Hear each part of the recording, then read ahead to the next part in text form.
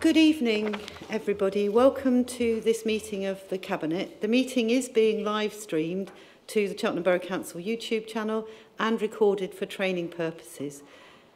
Very much welcome members of the public and also those who are watching. What I need to say is that if you make a representation to the meeting, you are consenting to the use of those sound recordings for broadcasting and training purposes. Also to say that please note there's no fire alarm testing is expected today. So if the alarm does sound, we should all immediately make our way to the nearest fire exit, which I'm not going to do an airline point to. I think you can all see where they are. I do have apologies tonight for Councillors Clucas, Collins and Horwood. Are there any declarations of interest from anybody? No? Thank you very much. We've got the minutes of the last meeting on pages 5 to 12 of the report. Are there any comments that anybody wishes to make on those minutes? If I could see a show of hands, please, to agree those minutes. And any abstentions? Councillor Atherstone, I think you were not here, weren't you? Hence your abstention. So that leads us on to agenda item 4, which is public and member questions. The 2 public questions have been received. One from Mr. JJ Potopici, who is not here, so his question has been answered, and therefore there will be no supplementary. And then we have Ms. Claire Dovey. If you'd like to come forward, I'm guessing you've got a supplementary question. Could I ask, will you take your question that was given and the answer supplied, will you take that as read and then just ask your supplementary? Thank you. The floor's yours.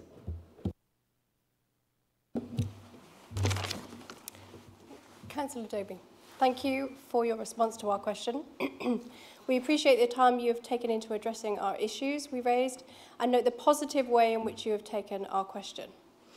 We acknowledge the improvements on residents' health, biodiversity and the climate crisis the Council has made on both its Wild Gloucestershire campaign and also by moving to a 50% reduction in spraying glyphosate across our streets, parks and playgrounds. We welcome the leadership Cheltenham Borough Council has shown in its proposed improvements to stop cutting grass around trees and the consequent removal to the need for spraying.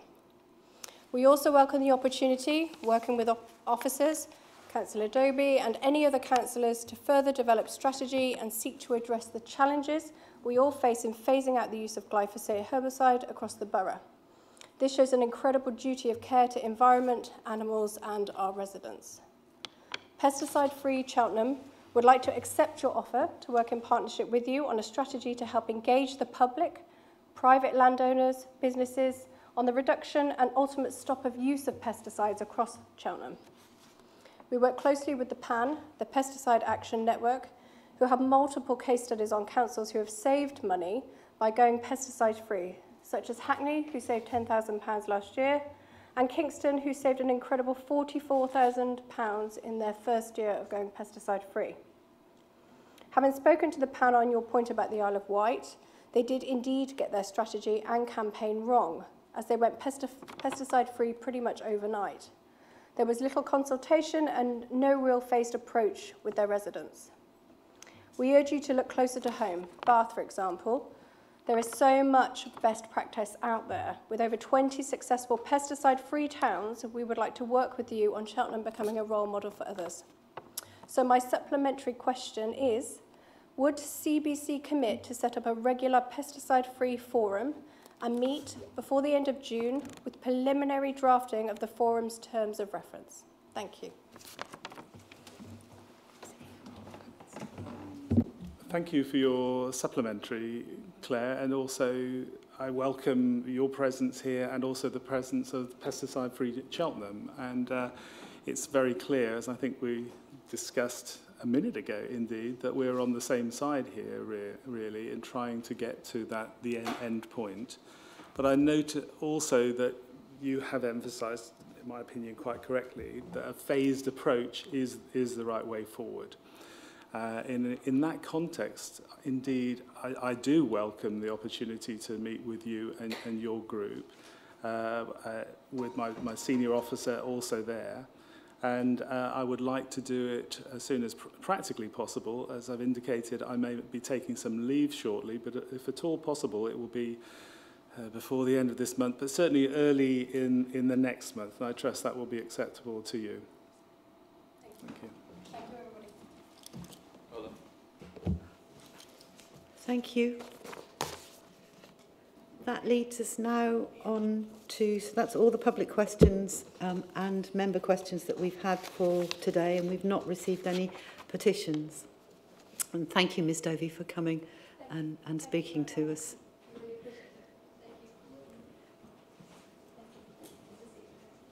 So that leads us now on to the Food Service Safety Plan, which is the report of Cabinet Councillor Horwood, who, in his absence today, what he's done is he sent me words of for his introduction to this report that I will read out to Cabinet now. Cabinet colleagues, I'm presenting this report on behalf of Councillor Horwood, who is on leave and who wanted me to mention, for complete transparency, that his wife works for the UK Health Security Agency, which is referred to in the report. In the area of food safety, Cheltenham Borough Council operates within a strict framework of British law, which I'm pleased to say is still complying with high European food safety standards, at least for now. This work covers a wide variety of food businesses, and they paint an interesting picture. There are 1,102 registered food businesses in Cheltenham this year, which is a little down on last year's total of 1,113. I'm happy to report that the number of restaurants and cafes is up from 280 to 294, although the number of takeaways is down from 111 to 101, and the number of pubs and clubs providing food is down 1 to 299. The number of supermarkets selling food is up from 32 to 33, while the number of small retailers doing the same is down 2 to 124. There were 66 schools and colleges providing food, and 34 guest houses doing the same is down to 124. Sorry, that's my fault. There were 66 schools and colleges providing food and 34 guest houses, both of which are unchanged, that number.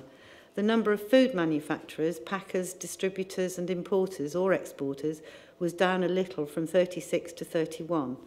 And these numbers may represent some long-term trends in food business, but also short-term fluctuations as some businesses close or merge and others open.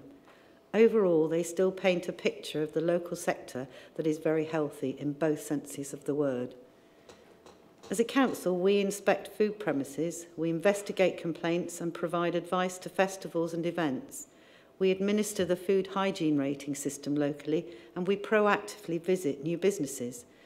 We also exercise important powers in relation to infectious disease control, covering areas such as food poisoning, outbreaks and waterborne diseases, following standard procedures set out by the UK Health Security Agency. We collect food samples and pass them to the specialist labs at the Public Analyst Scientific Services in Wolverhampton and at the UK HSA. We take a risk-based approach that we hope isn't burdensome to the well-run businesses that we want to thrive in Cheltenham. So we will continue to focus on our resources on the highest risk food activities and the food businesses with the poorest records, with the aim of constantly improving standards across Cheltenham. Although the COVID recovery plan has now finished, there are some elements of it that still apply to food safety, and government is currently consulting on an improved permanent system, which might, for instance, include more flexibility in the methods of techniques of official controls that can be used to risk rate food establishments and allow some officers who do not hold a suitable qualification for food hygiene to undertake some tasks as long as they are competent to do so. We hope government won't be lowering standards or allowing loopholes to creep into the system. As a council, I would like to emphasise that we remain committed to the highest possible standards of food safety, and I'm happy to commend this report to Cabinet. If any Cabinet members got any questions, please do shout. Comments welcome as well. Thank you, Leader. While on the face of it, this report might not seem like the most exciting thing that we've ever discussed in this chamber, actually, when you think about the consequences if this piece of work every year, which I suspect is fairly substantial, if it didn't take place when you walk in to get your fish and chips on a Friday night, when you go out for a meal with your wife and your children, your husband and your children, your grandparents, your uncles and your aunts, your cousins, and you can't be certain that you're not going to get food poisoning, then the consequences of this work not happening could be pretty dire. And anyone who's had food poisoning from eating out, as I have in the past, will know what those consequences are, and it can be extremely serious.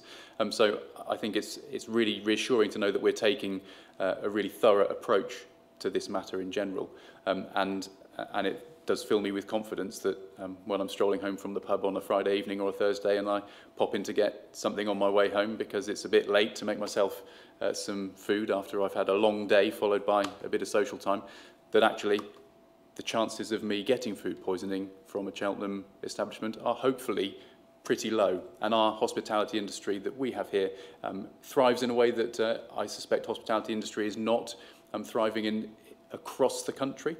And I think it's something that we can be very proud of, and I think we can be proud of the work that this council does to help that industry thrive. Councillor Jeffries.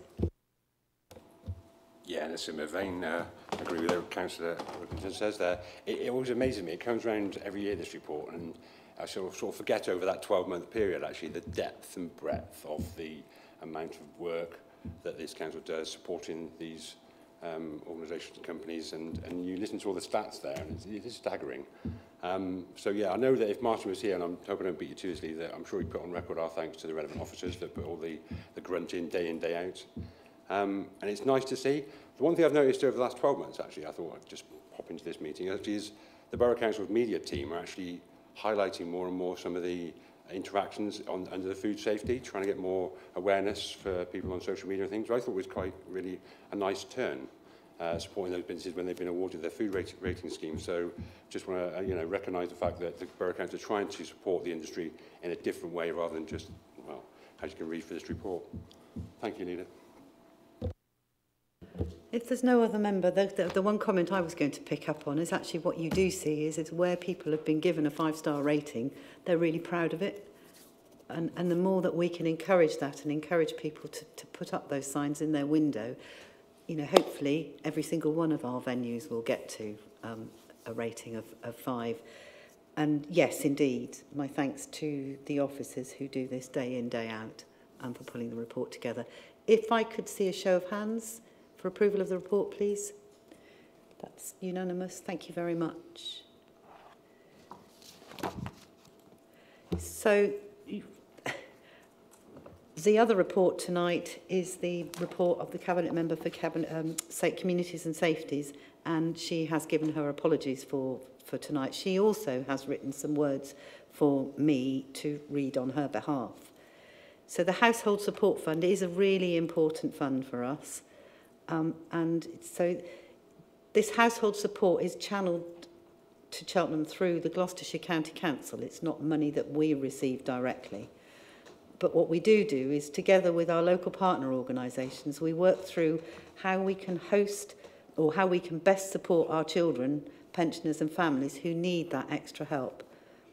We met on the 18th of May, and I'm delighted that our partners confirmed that their willingness to be part of the programme.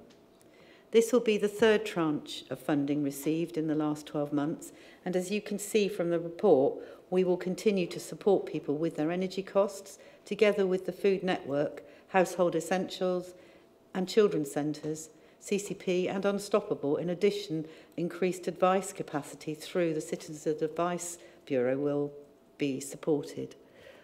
Is there any member who would like to make a comment on this report? Councillor Atherstone.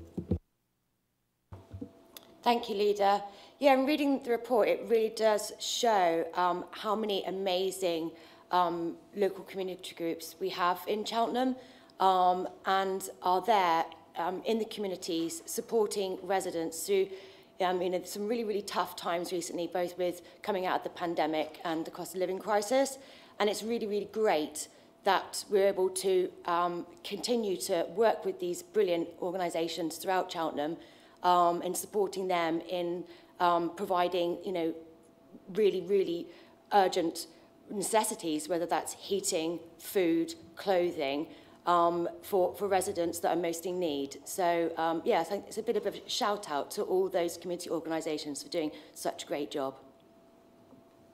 Thank you. Thank you. Councillor Jeffreys. Yeah, I'm going to do the same again. I agree with my colleague. It is staggering, again. I mean, I'm just looking through the report of what they were doing last time round, the last set of funding. 1,170 individuals received Fuel Bank Foundation vouchers for fuel.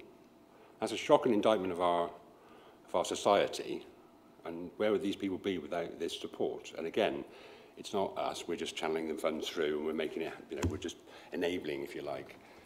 Each and every one of these organisations, charitable organisations or community organisations, unbelievable.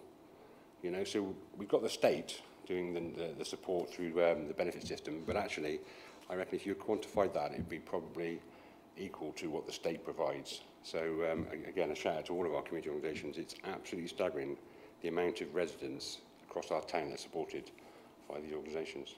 So yeah, you're right, Councillor Ashton. Thank you, Leader. I can't see any other member indicating, so can I see a show of hands, please, to approve this? That's again a unanimous decision. Thank you very much. That leads us on now to the briefing session. So if I'll go to my right. Councillor Lewis, is there anything? Thank you, Leader. I just want to take this opportunity, as unfortunately I won't be at Council next week. I am in Cambridge, but I do want to really highlight this really exciting event we've got coming up. So we've got the Cheltenham Zero Sustainable Travel Showcase, which sounds exciting. They're talking about buses, they're talking about EV vehicles, they're talking about cycle infrastructure. If you are interested in sustainable travel in Gloucestershire, they've got so many big names, including Clevedley Motors, Think Travel, Dooku and Stagecoach, who will be a fascinating group of people to speak to on this topic. And of course, Cheltenham Borough Council will be there talking about the really exciting stuff we're doing, from the Cycle Hub through to our work with local cycle campaigners. It's Tuesday, the 27th of June. You can get some free tickets on Eventbrite. So if anyone has any exciting plans for the morning of Tuesday, 27th of June, cancel them because you're going to this. Thank you, Leader.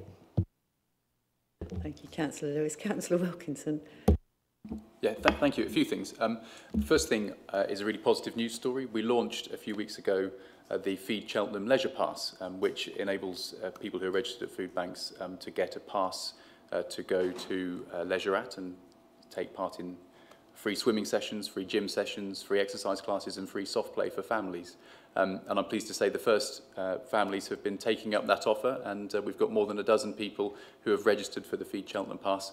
I think that's really positive. These are people who otherwise might not be able to go and take part in exercise because of the dire financial situation that a lot of families in Cheltenham have found themselves in. The deal does cover up to 600 families, so I'd encourage anyone who is registered with the food bank and would like to take advantage to chat to the food bank managers and get registered. It's a really positive scheme that we're able to put on, and I think we can all be proud of that. Secondly, thank you to Cheltenham Open Studios, and particularly Nikki Whitfield, who ran the launch event at the Ritual Coffee Roasters last Friday evening. Apparently there are more than 200 artists displaying their art in various places, from their bedrooms to their outhouses to art galleries and shops all over Cheltenham, and I would commend everyone who's watching and everyone in the gallery to go around and tour those premises. There's some really lovely art on display. Next, the Cheltenham Science Festival was last week, and I was pleased to attend the launch of the Dataface scheme, which is sponsored by this council, among others, and it's a really important scheme to equip young people in Cheltenham with the skills to use data and digital in really creative ways, so they've got marketable skills for the job market of the future.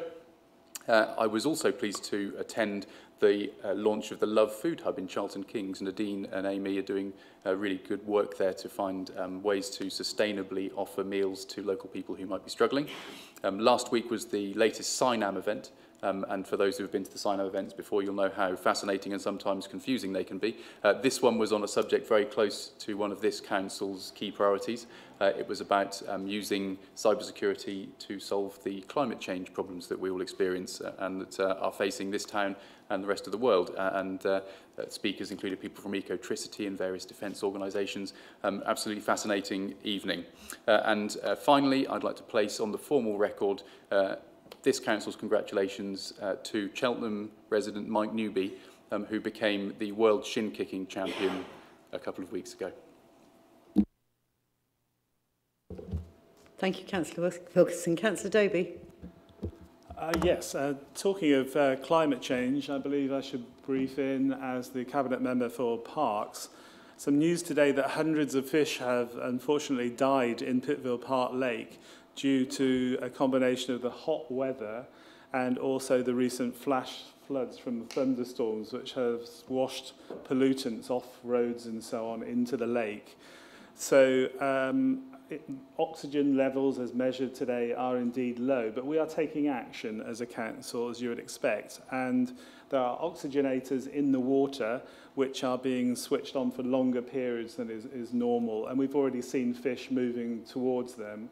We put out some notices to warn people about what's going on there, and of course we're cleaning up after the fish.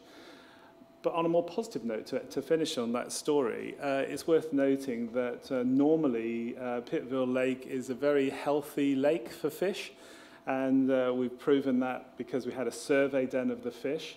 And secondly, we can prove it by the fact that we've now got otters in Pittville Lake, on the island in Pittville Lake, and they don't go to lakes if there's nothing for them to eat. So, and they haven't left. So I'm confident that the ecology of the lake will be restored to what it was before. But it is a sign of the time, and I'm sure it is linked in ultimately to climate change, actually, or it can be. Thank you. Thank you, Councillor Doby. Councillor Jeffries. I have nothing as exciting as otters and shin-kicking, Leader. No, the property team are obviously beavering away on all of our assets for us. Just to make colleagues aware that the financial outturn, the finance team have been working and closing down the position from that budgeted, and we'll have a report next month for you all to consider for the outturn. Thank you. Councillor Atherstone. Thank you, Leader. Yeah, I'd just like to say that I've been really impressed seeing the videos that have been produced by Cheltenham Borough Homes, I believe in partnership with Cheltenham Borough Council's comms team, breaking down the housing revenue account business plan, which perhaps in the olden days was probably a Word document, and in recent years it's become a very beautiful sort of PDF that is much more easier to understand. But the fact that we've now moved into animated video, I think is great, because obviously it's a lot more digestible to a much more, wider audience, breaking it down into all of our key objectives. So whether that's the aims around sustainable homes and building new sustainable homes, whether that's about stronger, more resilient communities, or financially fit and building to the future. So it's just really, yeah, the fact if you're on social media or if you're online, that you're able to understand what could be quite a technical document perhaps in a very digestible format. So well done to the CBH and CBC teams. Thank you. Just a brief one from me to say that tomorrow is quite an important anniversary date, and I did a short video clip to support to remember this will be the 6th anniversary of the Grenfell Towers, where 72 people lost their lives. I think masses of organisations have learnt from that from that disaster, and not least, I mean, we don't have cladding on many of our buildings that would have caused that problem, but it doesn't alter the fact that, you know, CBH work very closely with their tenants to make sure that the fire, health and safety in terms of fire, etc., is all adhered to. But I just thought it was worth reflecting on the fact that it is the 6th anniversary of that dreadful tragedy. That moves us on to Cabinet members' decisions since the last meeting, of which there are 4.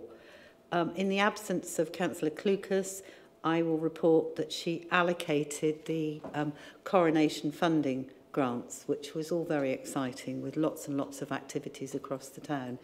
It's one of the nice things that we get to do, is make a very small pot of money go a very long way for our communities. I did a very exciting one that most people wouldn't see as exciting, but I find it quite interesting, is that we, the government are out on consultation on the infrastructure levy. And it's a technical consultation, largely done by officers, but because I'm interested in things like that, I took the trouble to read it and make the decision. The next decision was that of Cabinet Member for Waste and Recycling, Councillor Dobie. Thank you, Leader. I was very pleased to approve the purchase of these 3 vehicles, which were actually pre-approved as part of CBC's continuing programme to renew its specialised waste and recycling fleet. But I'd nevertheless like to take time to highlight that these are a further 3 electric vehicles, joining ones that we already purchased last year. We as a council are committed to reducing the CO2 footprint of our waste and recycling fleet, and this is an example of steps towards that end. Thank you, Councillor Dobie. Councillor Jeffries, yours is the final decision of this month. Thank you, Leader. Yes, I accepted the tender for the successful contractor to provide works for our council-owned properties. This is particularly the Cornish-type properties. And obviously, all the tenders were received, analysed and evaluated, and after waiting for all that documentation, I then signed off that tender. Thank you, Leader.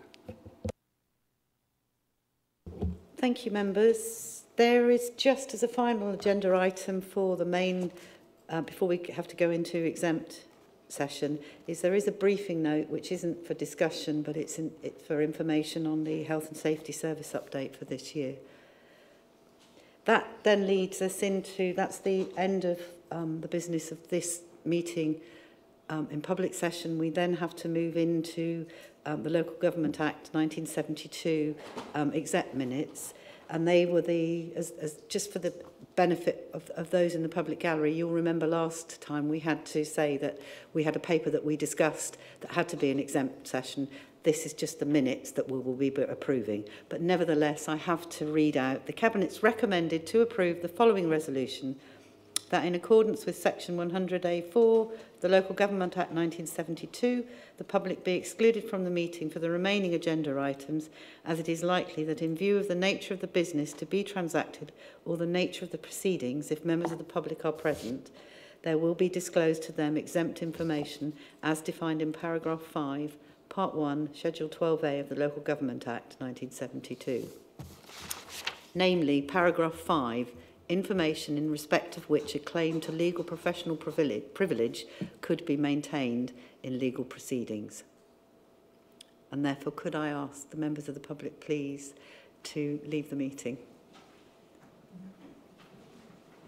Thank you very much.